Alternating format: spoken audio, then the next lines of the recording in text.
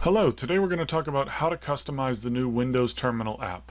Now it's worth noting that this is still in preview, so some of this is subject to change, but the basic idea and the basic concepts here should remain the same. So I'll go ahead and start by clicking on this down arrow here and going to Settings, and that will open up my profiles.json that I'm going to use to make all of my customizations here. Now I've already gone ahead and collapsed most of these because we're not going to need them for this demo. But in my profiles section here under my PowerShell profile, and that starts for me about line 207, we're going to go ahead and start playing with these. Now these are just hex values, so if I put in a different hex value and then save it, you see the changes made right away on screen. Let's put that back. I could change the color scheme here if I want to, or I could change the starting directory, any of the naming conventions I have here, or font size. If I change this to 30, I see the change instantly as soon as I save.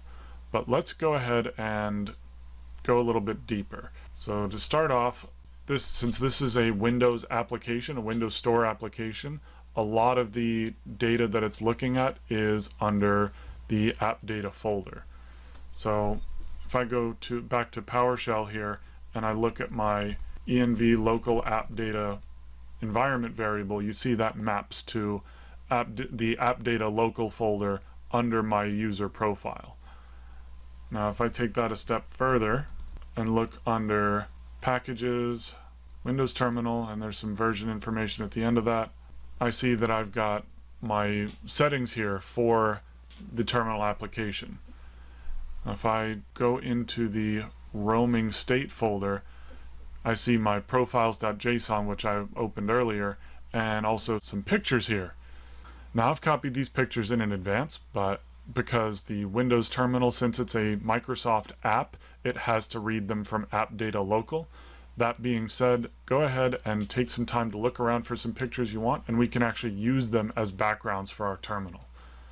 So if I go ahead and open my profiles.json back up, I'm going to copy in some prompts here, namely the background image, which references the MS App Data folder, image opacity and stretch mode, and I'm referencing that textsnips.png that was in my roaming state folder.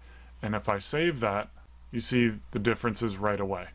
Now one thing that's pretty cool about this might already be pretty cool, but one more thing you might not know is that the terminal actually supports GIFs and animations. If we change this to the other picture that was in my folder, we now have an animated wallpaper for our terminal. Alright, that's it for today. Thanks for watching.